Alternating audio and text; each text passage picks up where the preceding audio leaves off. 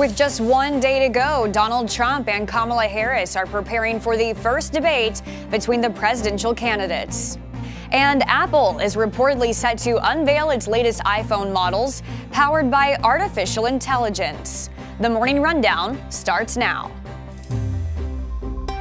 From the Straight Arrow News Studio, bringing the stories that matter to you from across the United States and around the world. This is the Morning Rundown. Today is Monday, September 9th. Thank you for joining us. I'm Kara Rucker. We're now one day away from Vice President Kamala Harris and former President Donald Trump facing off on the debate stage. Tuesday night, both presidential candidates will be in Philadelphia to answer questions over policies, address Americans' concerns in the country, and make their case for why voters should choose them in November. Over the weekend, Harris was seen by reporters on a stroll with her husband, second gentleman Doug Emhoff. She ignored the reporters' first few questions, but then gave this quick response when asked if she's ready for the debate. Are you ready, Madam Vice President? Ready. Over the weekend, the Harris-Walz campaign unveiled a website detailing policies for the first time, outlining proposals on key issues such as the economy, crime, and immigration. Harris will be in Pittsburgh today preparing for the debate with a team of advisors. Meanwhile, Trump was on the campaign trail in Wisconsin on Saturday, where he also spoke of the upcoming debate. Oh, they're waiting for the debate. You know, if I destroy her in the debate, they'll say, Trump suffered a humiliating defeat tonight. No matter what. Two of the latest battleground polls, one from the New York Times and CBS News, show razor-thin margins between the two candidates in Wisconsin, as well as Pennsylvania and Michigan. Both Harris and Trump are set to spend time in those states after Tuesday's highly anticipated 90-minute debate, which will be hosted by ABC and starts at 9 p.m. Eastern Time.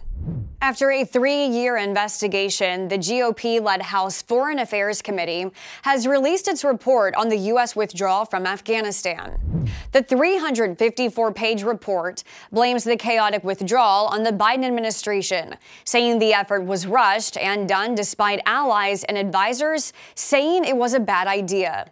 While the Biden administration cited the Doha Agreement, a Trump-era agreement with the Taliban to leave Afghanistan by May of 2021, as a main reason for the withdrawal, the report says the decision was not based on the security situation, the Doha Agreement, or the advice of his senior national security advisors or our allies. Rather, it was premised on the president's long-standing and unyielding opinion that the United States should no longer be in Afghanistan. The report accuses the administration of missing warning signs, pointing to how quickly Kabul would fall to the Taliban upon a U.S. withdrawal, and says the planning of and calling for an evacuation was delayed. In response, the White House is accusing the committee's Republican chairman of basing the report on what they call cherry-picked facts and failing to account for any role of the prior administration. Defense Secretary Lloyd Austin is warning Congress that passing a temporary budget bill to keep the government open would have devastating impacts on the Defense Department. The bill would keep the federal government funded for another 6 months, but cap spending at 2024 levels. In a letter sent to members of Congress on Sunday, Austin says that stopgap would cut defense spending by more than $6 billion compared to the 2025 spending proposal, which Austin says would impact thousands of defense programs and damage recruiting just as the military is starting to recover from the pandemic. Congress needs to approve a stopgap spending bill before the end of the budget year on September 30th to avoid a government shutdown. The suspect in a shooting on a Kentucky freeway that left 7 people injured over the weekend remains on the loose. Police say Joseph A. Couch is the man responsible for opening fire Saturday evening on I-75, striking at least 12 vehicles. Police saying in a Sunday night news briefing, Couch purchased his weapon legally the morning of the shooting. He also bought 1,000 rounds of ammunition. An AR-15 rifle was found not far from the shooting scene, and Couch's vehicle was located abandoned nearby. Police say all the victims suffered non-life-threatening injuries and are in stable condition. Over the weekend, firefighters in California are battling against more than a dozen wildfires fueled by a heat wave and high winds. The most intense blaze is the line fire in San Bernardino County, which has surged to over 20,000 acres, prompting the evacuation of over 11,000 residents. The line fire first erupted on Thursday evening and has since more than quadrupled in size. Governor Gavin Newsom declared a state of emergency, and as of Sunday afternoon, the fire was 0% contained.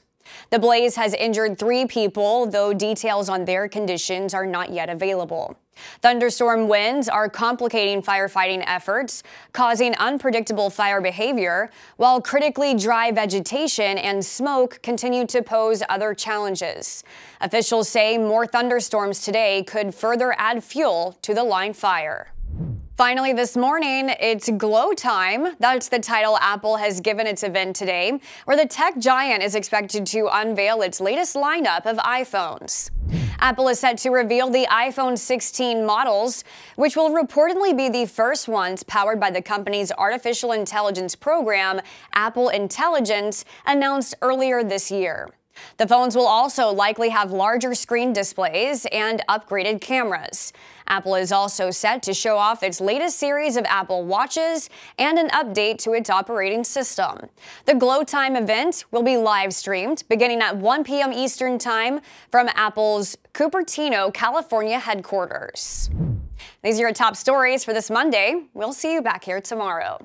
Until then, I'm Kara Rucker. Have a great day.